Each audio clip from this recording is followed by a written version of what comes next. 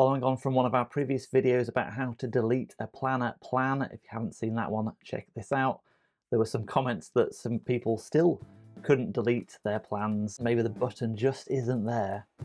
This video's for you. If you're new to the channel, I'm Gavin Jones from MeTime. We help organisations make their employees' lives easier, happening to use Microsoft 365 to do it.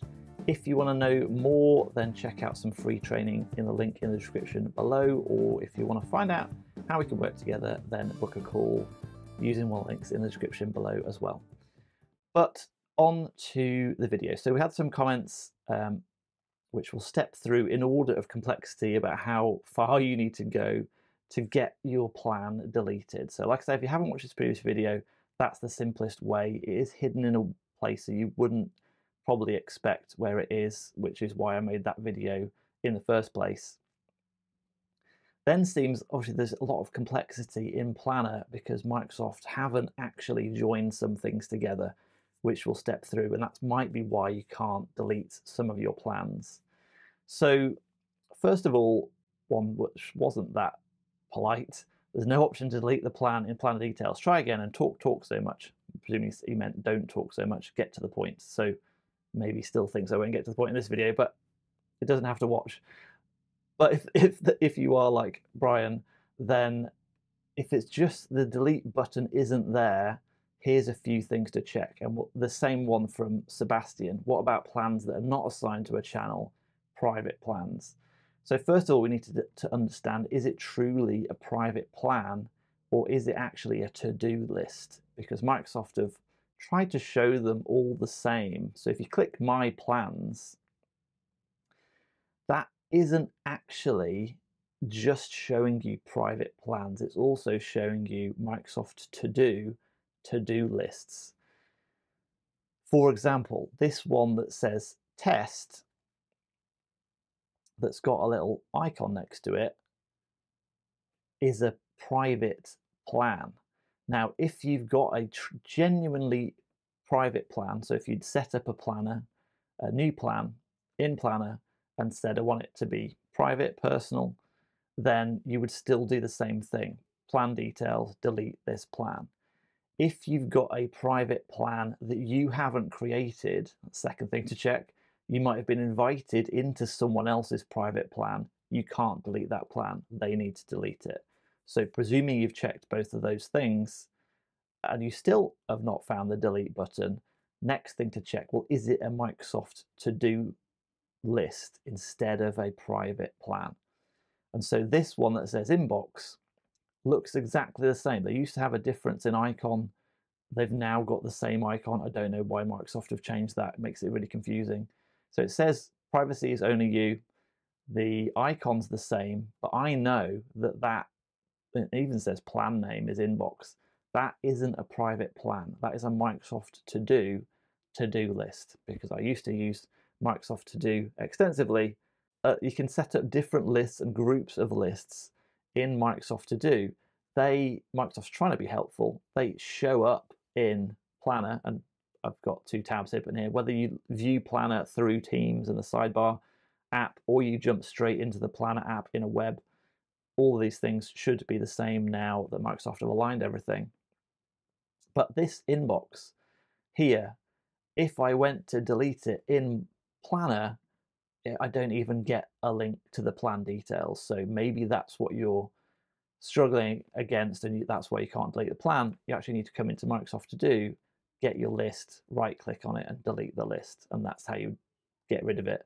So in Planner, it's just showing you other lists from Microsoft To Do in Planner, but now they're not even delineated about, which one's which. You can kind of tell because once you jump into it, there's no grid view, there's no board views, no charts, there's no other views available for a Microsoft to-do list in Planner. If you jumped into a private plan, then you get all the same headings up here, and that's where you should be able to delete plan. And probably the only reason why you can't delete a private plan is if you don't own it, if you've not the one that's created it, if someone shared it with you. If that's not the case, then it's just a bug. If you have created a genuine private plan, it's not Microsoft To Do, you own the plan, it's a personal plan, and you still don't get that delete button, then there's no other option apart from to just go and either speak to your IT admin and check they've got settings on to allow you to delete plans if they exist, or just raise a Microsoft support ticket. That is just the way that you need to do it. Next level of depth, which Jorma Winkler put, what if that button is just not there? That delete button is just not there. So he's owns the business, is an IT admin, he's got many leftover plans from former users and deleted teams, channels, etc. And he's still got 2 plans that just don't have that delete button where it should be. And so he might have already tried this, but the next thing to try, so if you've got a shared plan that lives in a team or a group and you're an owner of that team, that plan details and delete plan should show up. Even if you have created the plan and you've put the plan in a team, if you're not the owner of a team, you still might not be able to delete it. So second thing to check is, are you the owner of the group or the team where that plan lives? And if not, try and get that owner to delete it. Maybe even add another owner and get them to delete it if it's a bug. Second thing to check is it a personal plan? Are you the owner of the personal plan? Is it genuinely a personal plan, or is it a Microsoft to-do list? And we've gone through that. And then only the last thing to do that's left for you as an option is to go into Admin Center and just delete the entire group, assuming that you don't need that group or that team anymore. So if you do have admin rights in the Global Admin Center, it's just a case of going through teams and groups and then just finding that old group where that plan lives and just delete the whole group. And so every time you set up a planner plan, it used to set up a group for you. Now we've got private plans, it seems like it's still setting up a group, even if it's a personal plan. So you can see I've got personal and private plans here. Every time you set up a team, it sets up a group which a plan can live in.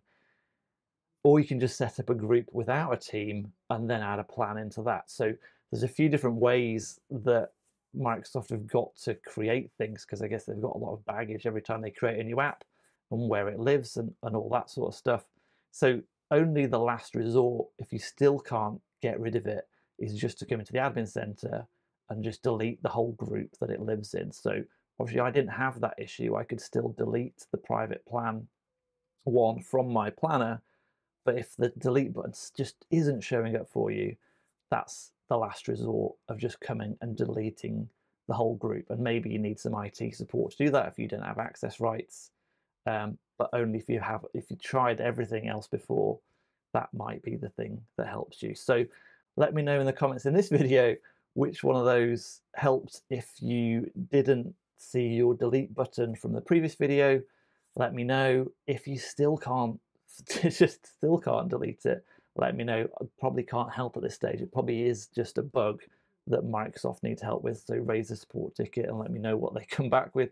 In my experience, they tend to not be that helpful, but I might be wrong. Let me know in the comments below. And if you like this video and got some value of it, remember to give it a thumbs up before you leave.